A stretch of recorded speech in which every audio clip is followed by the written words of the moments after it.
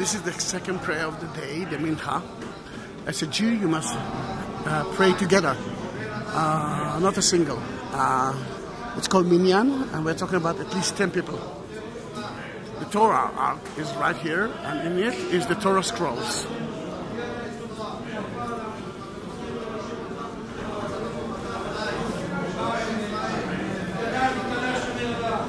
Amen. Amen.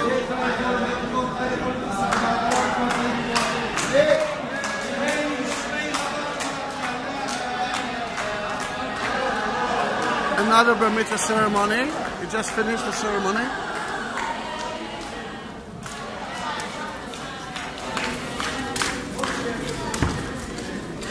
Sweets.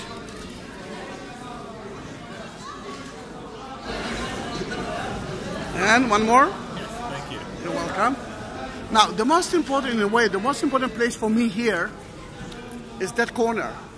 Because that corner is the closest place to the Dome of the Rock, to the Holy of the Holies, in a way.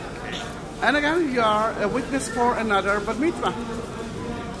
Another reason to be fat is to eat all those sweets. Why the Jews are nodding like that? I want you to stand in front of the wall without moving. You will collapse. Then instead of it, one will do that, one will do that, and usually the one who will sit on the chair will fall asleep.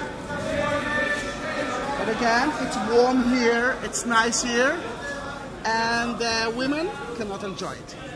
In those arks are the Torah scrolls that were written by a scribe, letter by letter. And the Jews are praying 3 times a day, and this is the Mincha, the second prayer of the day.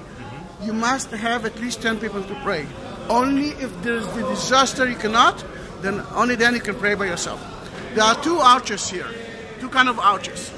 That one and that one.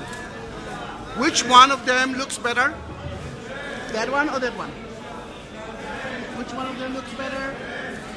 Come on, you see it's obvious if it's that one. This is made by King Herod 2,000 years ago, and that was made by the Muslims, let's say 7th century and up. The Muslims, thank God, built their quarter on top of the arches, and now we can actually walk through the western wall to all over.